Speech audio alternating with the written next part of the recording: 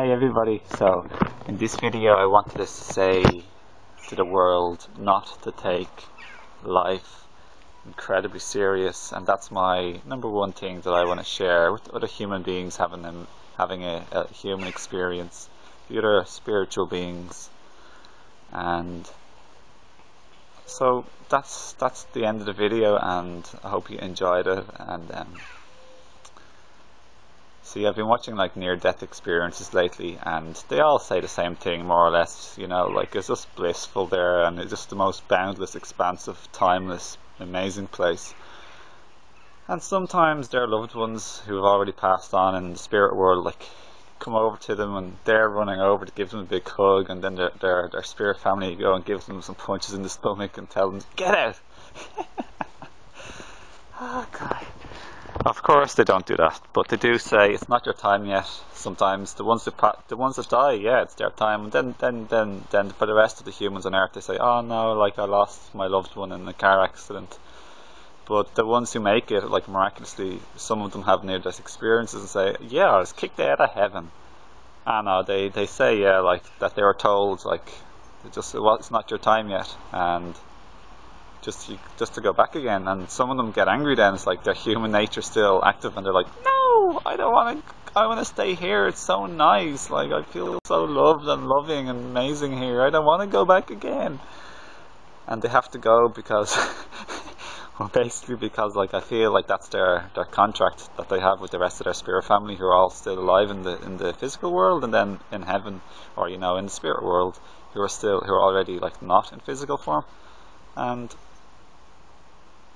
it's just the adventure, you know, like the temporary human mind can quickly say, no, but I want to be in happiness and comfort and warmth here. It's like when you're in front of the fire, you say, I don't want to go out into the cold.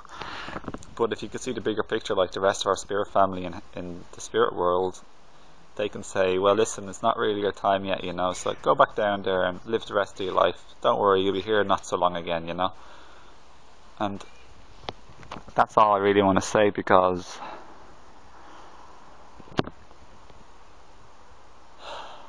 perspective is everything, and that's the biggest thing I've learned in life. Almost, it's up there with the biggest things.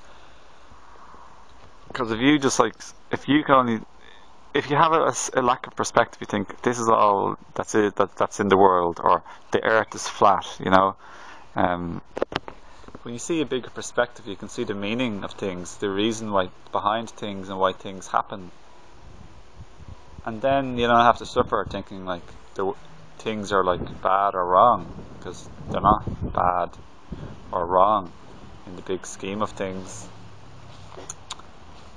Everything is fine in the big scheme, and life is just an exploration and an adventure and a journey, where we're just exploring and experiencing an array of different things. So then you can make peace with that and just see what you can take away from every experience, as well as also having an enjoyable life. So learning from your challenges and hardships, and then also enjoying life at the same time. And many of the people who have had near-death experiences, they have a newfound fearlessness and appreciation of life.